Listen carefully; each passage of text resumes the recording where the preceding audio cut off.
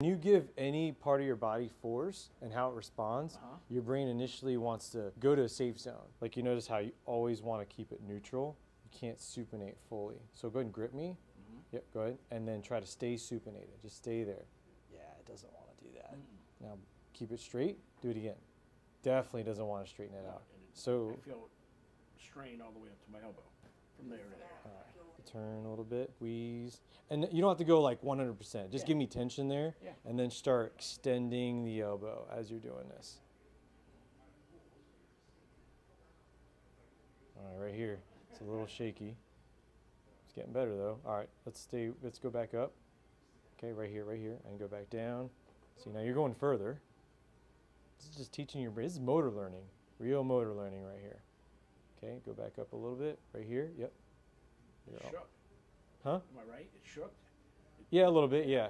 But you're still keeping tension. Give me a little more ring finger. There we go. You're almost at full extension. Nice. All right, stay right here. Ooh, this is tough. All right, I'm going to turn you. Oh, it's like... Oh, it's burning. Yeah, take a break.